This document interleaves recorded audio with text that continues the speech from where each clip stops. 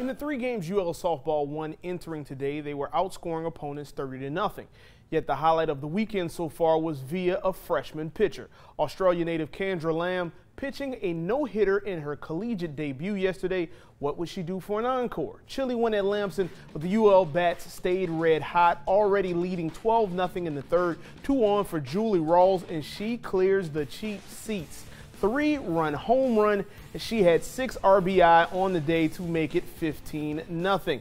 And things wouldn't get any easier for Alexis Tovar. The very next pitch, Lexi Como wants a piece of the action. Back-to-back jacks for UL, and they lead 16-0. Now that's a lot of cushion for Lamb in the top 4th. And again, she's working with a no-hitter, dealing like she's at the blackjack table. She strikes out 3 in the inning and 11 on the day.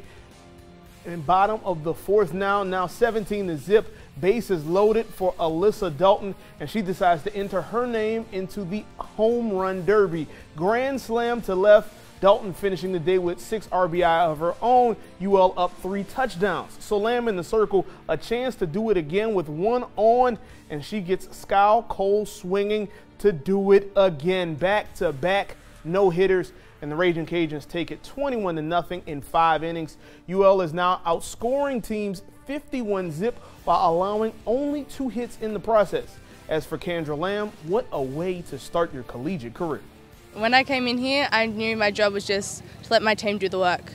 And so coming in here, 2 no-hitters, it's kind of just, I don't actually believe it's happened yet. Kendra is a force that y'all have no idea.